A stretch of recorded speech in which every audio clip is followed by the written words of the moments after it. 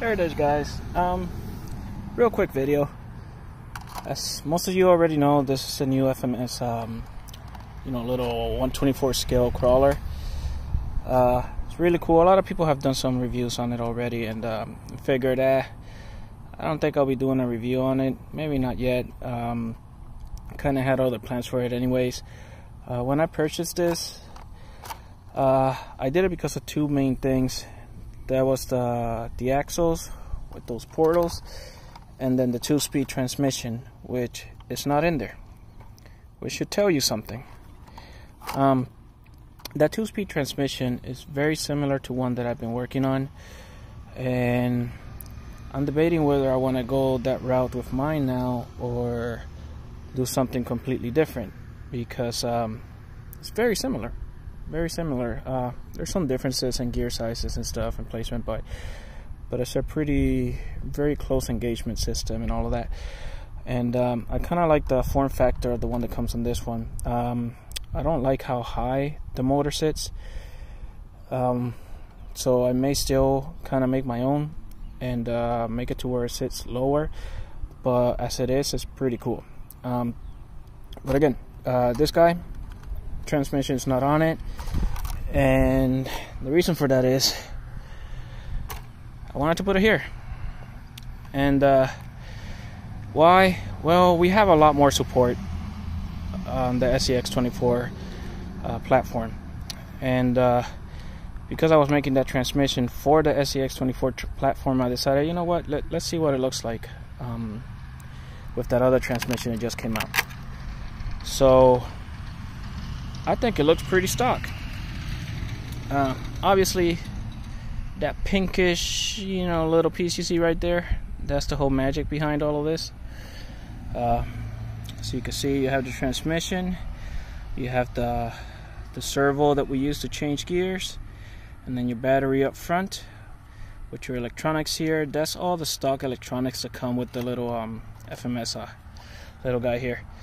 And I wanted to throw that in there just to show you, it functioning and what the difference is between the speed of these axles with this transmission setup and what it was with the other stock vehicle, because the gear ratio is obviously different on these axles. But just for the record, I don't have the servo mounted on it because I would have had to change my plug on the servo to connect to here, and I was feeling kind of lazy. Plus, I'm going to be running full Furytech electronics on this, including the micro Komodo on it, so stay tuned, that's coming. But I wanted you guys to just see what this could do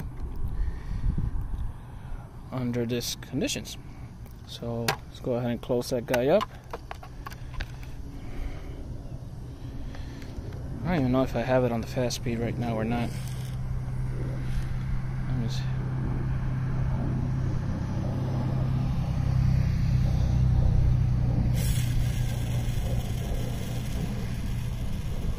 So of course I'm going to put it on the floor in a second. I just want to show the slow speed unweighted.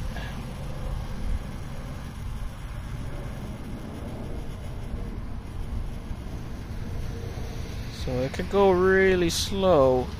Like I said, this is unweighted, so it's going to be different once it's on the floor. And then, of course, this is the fastest speed on that first speed. And then if you wanted to change that up, we'll do one of those. And then this will be the slowest speed. Let me try to make it slow. Okay, so that's the slowest speed I can go on the second speed. But then that'll be the high speed. So let's see what it looks like on the floor. Hopefully it doesn't get too far out of track.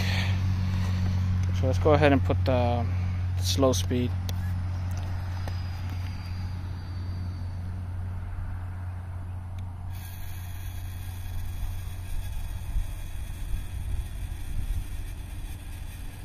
So again, this is with the stock ESC that comes with it.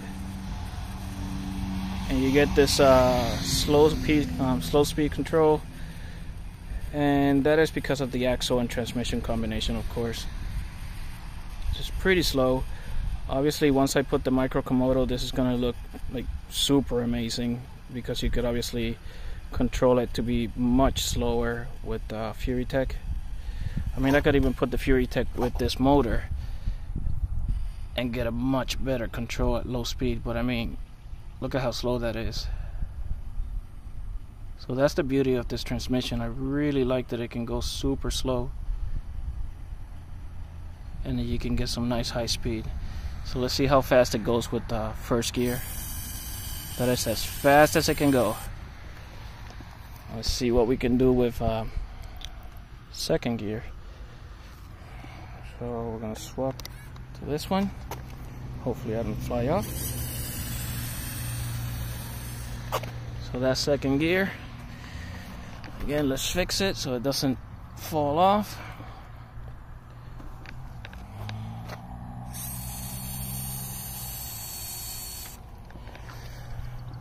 And then we'll go again to slow gear.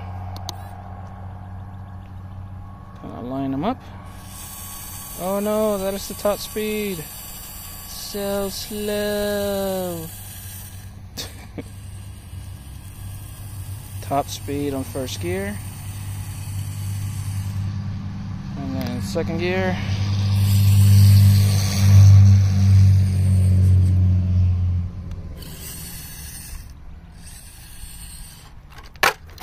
Oh no, it died.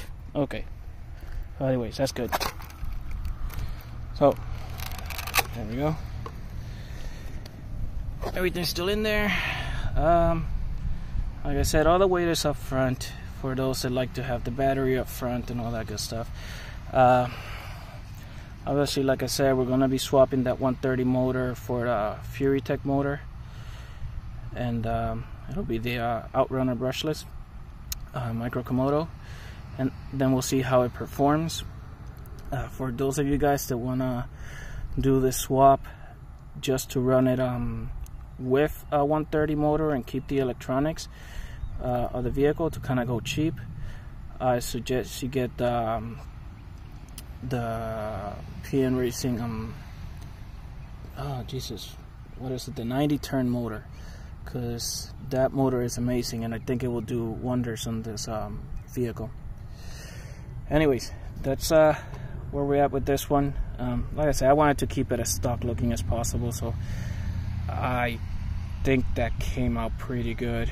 Everything, all of this is stock. I only had to trim a tiny piece of the electronics tray to be able to mount the servo in there.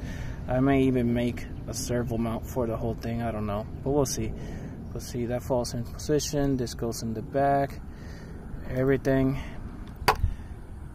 just like a stock vehicle, but you get the beauty of the 2-speed and the slow speed control and all that goodie. Anyways, thanks for watching, guys. It's just random me as always. Hope you enjoyed.